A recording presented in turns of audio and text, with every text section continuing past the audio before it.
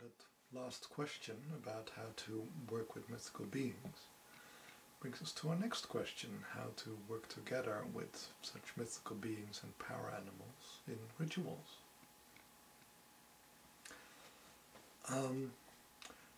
In rituals I find that such greater spirits are very good allies to have. There are many challenges if we are performing a ritual. One of them is, of course, to get the ingredients right and in the right measure and order. And being human, we tend to make mistakes with this, and fortunately we have allies and power animals which can compensate a little bit for those mistakes if the energy we call is slightly too high or too low of vibration, or if the call was too long or too short. They can nudge us, give us some hints like what we're doing wrong, but they also can sometimes directly intervene by bringing more of a certain energy or releasing a certain energy or removing it. So the other big problem is, of course, maintaining the space, maintaining the purity of the space, and also power animals can help with that. So often I will, when starting a ritual, I will invite my power animals and the animals associated with the different powers I'm calling. So I can call, for instance, for the energy of inspiration, of the new dawn, and certain powers like this.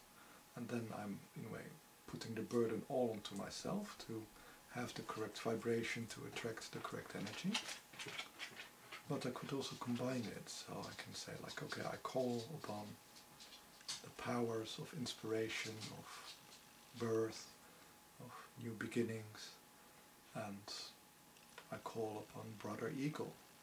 And Brother Eagle is in a way the animal which works with these energies, who is in a way the embodiment of these energies. And by welcoming Brother Eagle into my ritual space, he can help me manage those energies. So I would say it's a lot easier to do rituals with power animals than it is to do without. If you do a ritual with power animals, it also tends to turn out differently every time, because you grow, they grow, circumstances are different. If you do a ritual using symbols, it tends to be more rigid, more similar every time, because a symbol is just a structure which is always virtually identical. It is just depending on the energy available to empower the ritual, so the place where you do it, potential ley lines, you could say the astrological constellations, and these things make a symbol also to act differently, but these are often circumstances which are out of our control. So working with a symbol in a way makes it more constant, but also a lot harder to fine-tune the ritual to exactly that place, time, or purpose or participant. So after calling the different elements, and I usually either call a power animal or sometimes also the deity or the greater spirit, which has to do with that element. So for instance, if I want to create a bridge between my ritual space and other worlds, I will call on Elegba or on Anubis or on Hecate. So I tend to use the power animals and also call to the deities which will guide me in the process of the ritual to build the ritual space and to create the right energy there. One of the things I will often also use my power animals for, if I do perform a ritual, is keeping the space stable and clean. So eating any energetical parasites which might be disrupting the situation, also keeping the energy at the correct vibration, and in a way, a visualization is often that especially if I do it slightly dynamic, so I walk around, or I dance around, or I drum, or chant, that I will, in a way, visualize my power animals doing this with me, and they kind of enjoy doing this with you, by the way, and thereby I become even more joined in the process of building the ritual with my power animals. And the energy will also flow more fluidly between myself and my power animals. So often if I'm walking around in a circle, my other power animals will be walking around in the same circle around the ritual space. Often a power animal will, in a way, also work through my body during the ritual. So if I'm calling for a certain power, often the spirit will enter into my body and issue the call together with me. Same can happen, by the way, with ancestor spirits. Some ancestor spirits also have connections to certain powers or to certain energies which are not available to your current incarnation, but by joining with them, those powers can be called or summoned into the ritual space.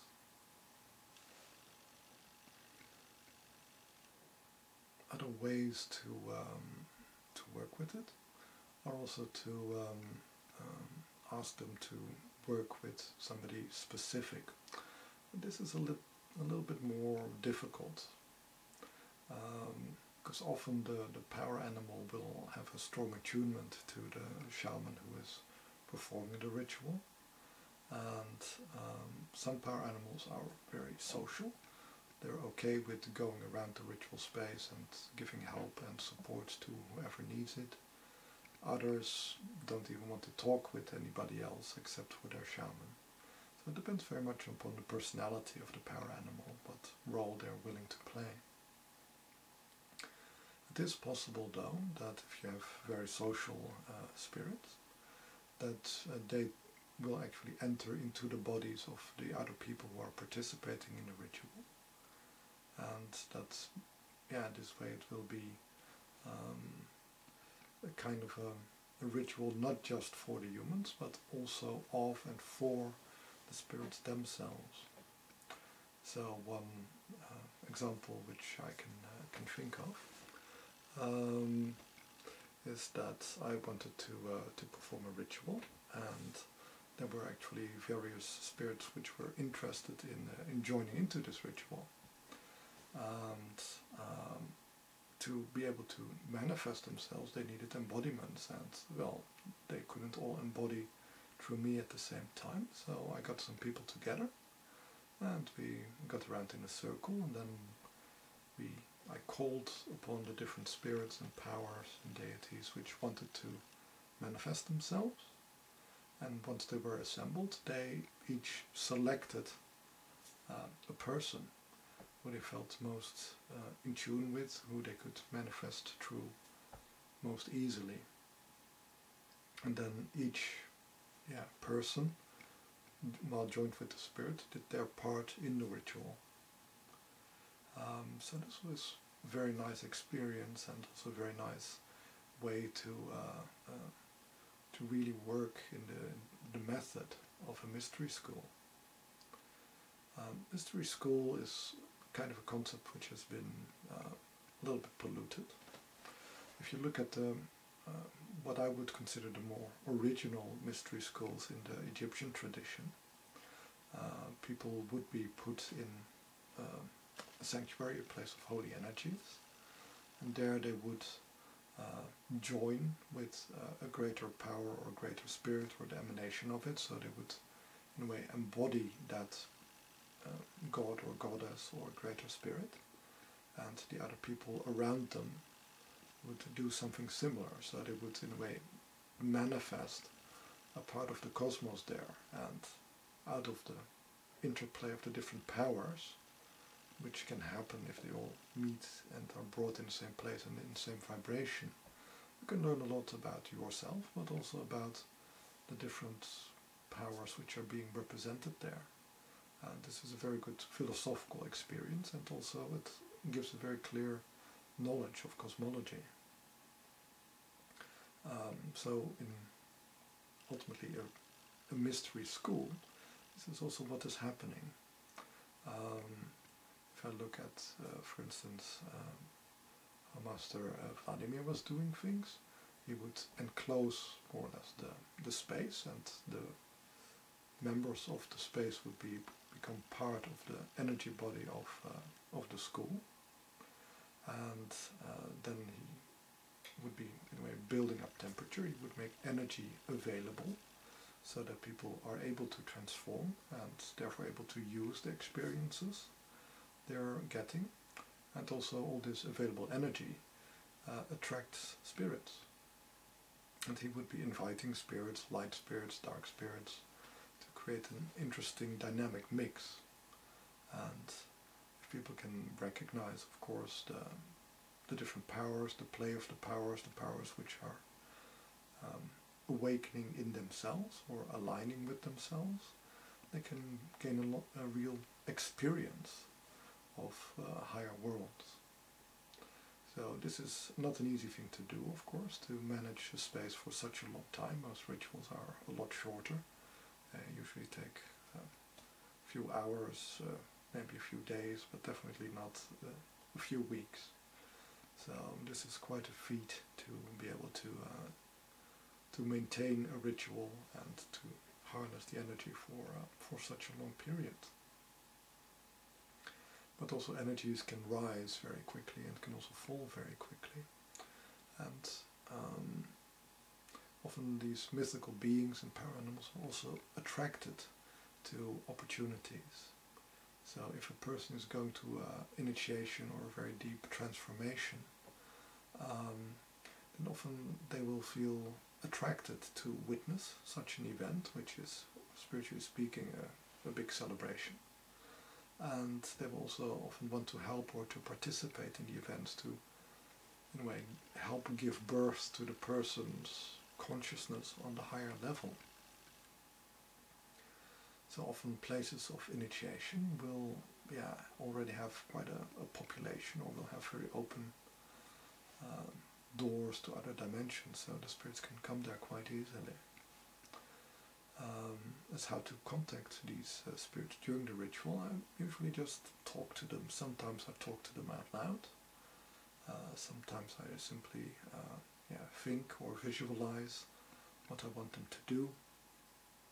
And sometimes I lead them by making a certain movement or beating a certain rhythm, so they will join me in this and help me strengthen that. And the more you work with a certain spirit, the more skilled you will be at being dance partners. In a way, you will feel what the other person wants or is doing without actually consciously analyzing it. Like when you're dancing, you're in a way feeling the motion of the music and of your partner. You're not thinking about where to put my feet and how to twist my body and which move to make. It is very subtle signals, and the other one just responds to it and moves with it. So I would say that working with spirits during a ritual is very similar to dancing. About things not to do. Well, I tend not to be very forceful with them. Sometimes a spirit wants to quit, and I always let them quit. When a new spirit wants to enter into an existing ritual, I usually don't allow it. When a ritual is being built up, then in a way all the spirits which are there contribute to the energy, so it is in a way a joint energy body, the ritual space. And if a new person enters into it at a later time, they won't have that same connection. So it is very good to keep people in the ritual space and don't let them wander in and out, and definitely not allow them to come in later. Because the person will simply not be able to harmonize or to participate in a very harmonious manner. It can be done, so you can spend some time to try to attune the person, to bring them in the right vibration so that they can enter into it. And if the person themselves is very skilled in attuning their energy body, they can move in and out of rituals. But for the average Joe, I would not recommend allowing this to happen.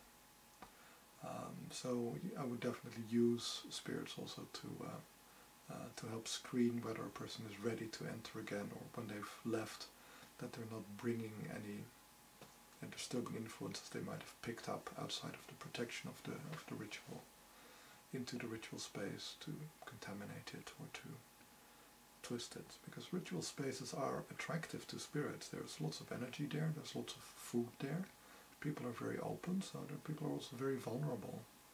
So ritual spaces should really be well guarded. And you can summon, for instance, gargoyles, talking about mythical creatures, to protect such a ritual space quite well, and to devour any energetic parasites which might be troubling such a place.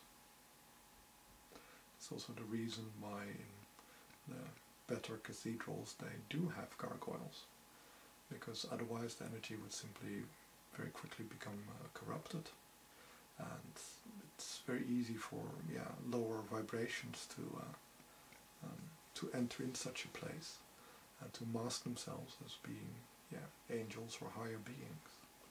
So I tend not to trust sacred places unless there are indeed healthy and active guardians there.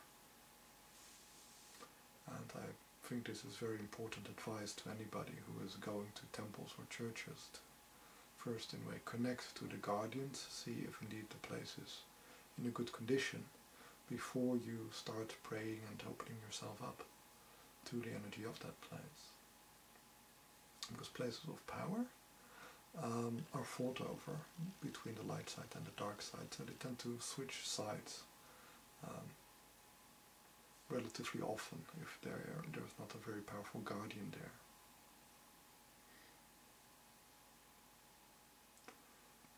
I hope this has given you some insight on how to work with your spirit guides during